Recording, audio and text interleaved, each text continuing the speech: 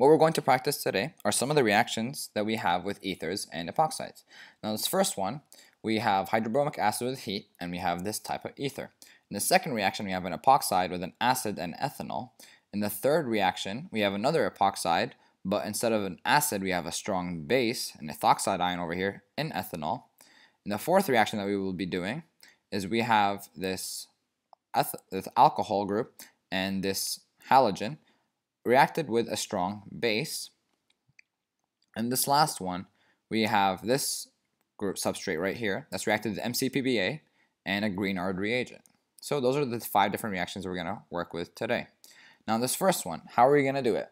Well, hydrobromic acid, we're going to have a proton flying around, and this oxygen right here with this lone pair is going to be attracted to it, so it's going to try to bond with it. Now when it does, what's going to happen is that we have 3 bonds on this oxygen, and knowing so, we will have a carbocation, a positive charge on this oxygen. So that means one of the groups that oxygen is attached to has to break. Essentially, this is a good leaving group. So either this bond will break or this bond will break.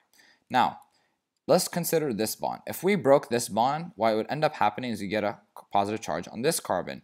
And this carbon is a benzene carbon. And a carbocation on a benzene carbon is extremely unstable.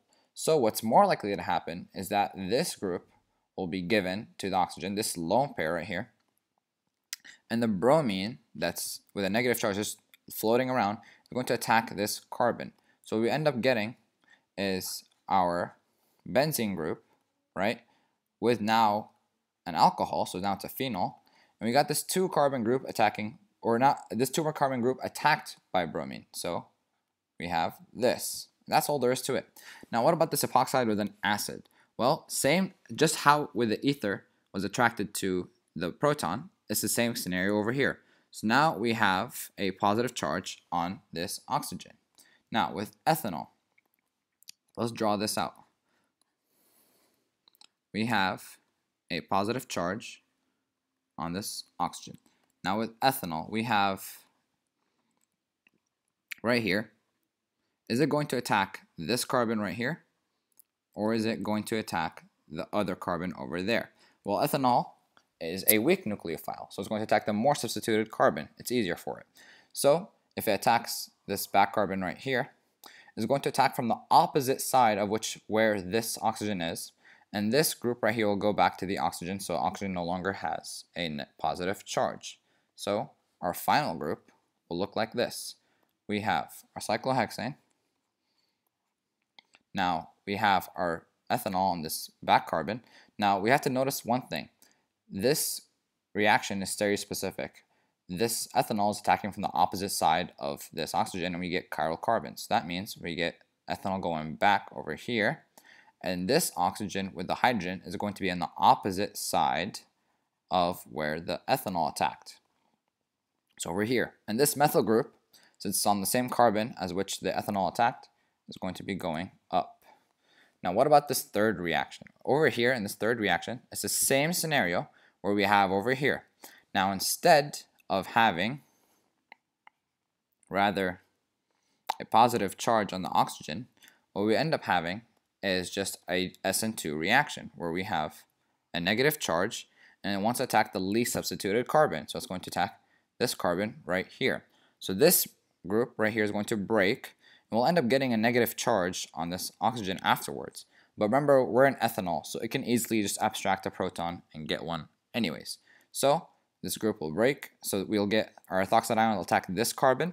This bond will break and go to this oxygen over here, and we'll end up with this carbon being connected to the methyl group and the oxygen, while on this carbon over here will be connected to the ethoxide ion.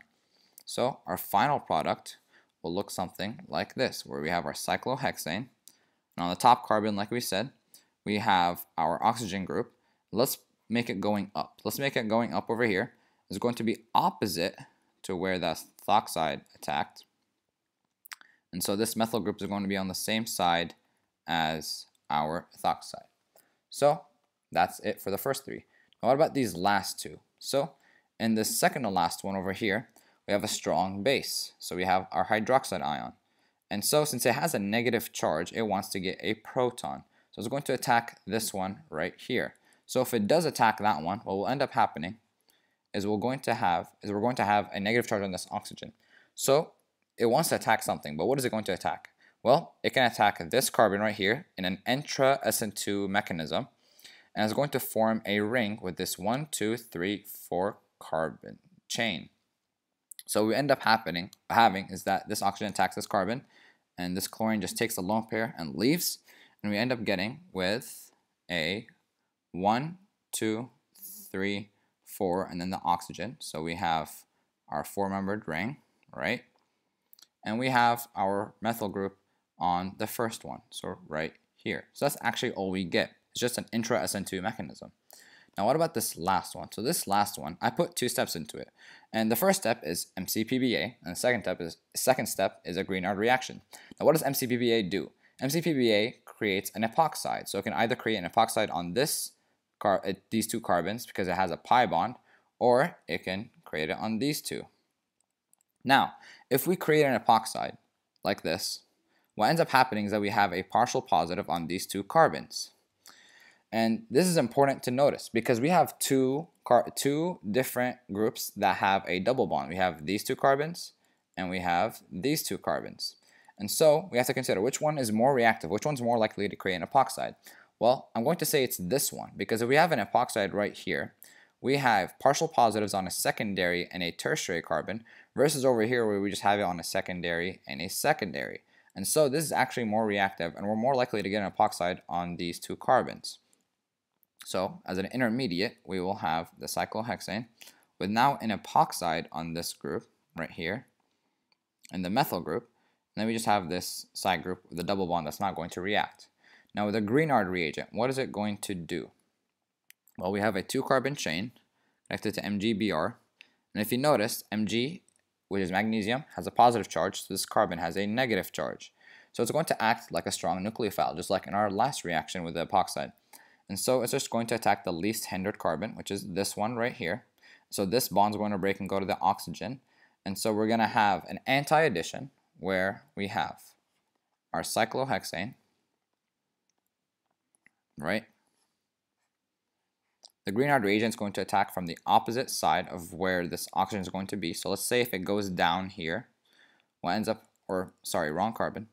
If it goes down here, the oxygen is going to be on the opposite side, so it's going to go up. And after it gets protonated in the solution, it's just going to be an OH group. The methyl group is going to be opposite of where this oxygen is.